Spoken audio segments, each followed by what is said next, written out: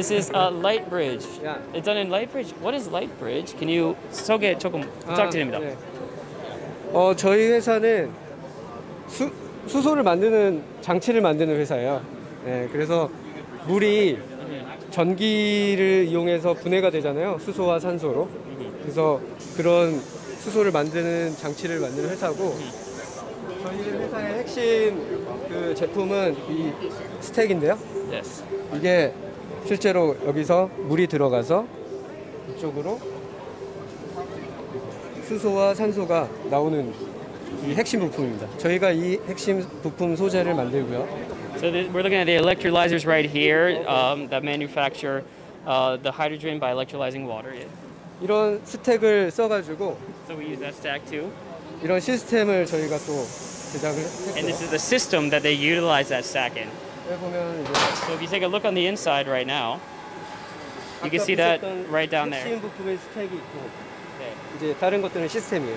그래서 여기서 수소 산소가 나오면 분리가 돼서 이쪽으로 나오는 수소 산소. And so right now we've got the H2 coming down here as well as the oxygen. 그래서 이거 진짜 H2인가요? 아 이게 그냥 보여주시는.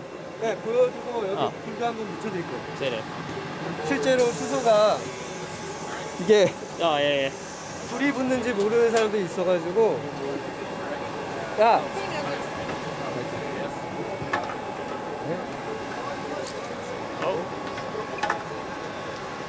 네, 산소.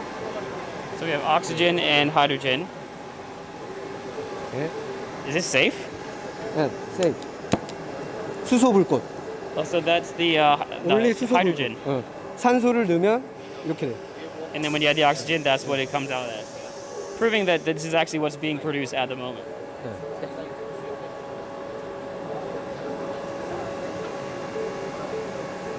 I don't know if you can see that on camera right now, but it is coming out very vividly here. 오케이. Thank you so much. That was a really cool demonstration we have here. 이거는 똑같은 건데 사이즈만 사이즈가 달라요. It's a different size basically. Is a difference. 저희는 이제 이런 스택 부품을 규격화해가지고 병렬로 연결하는 시스템을 사용해요.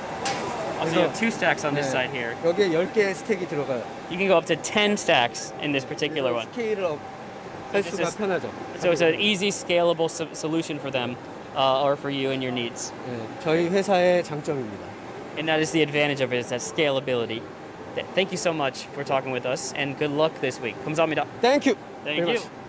All right, so there you go. That was LightBridge and their solution for the electrolyzation process of the water to create the H2O, to take the H2O and split it up into hydrogen and oxygen.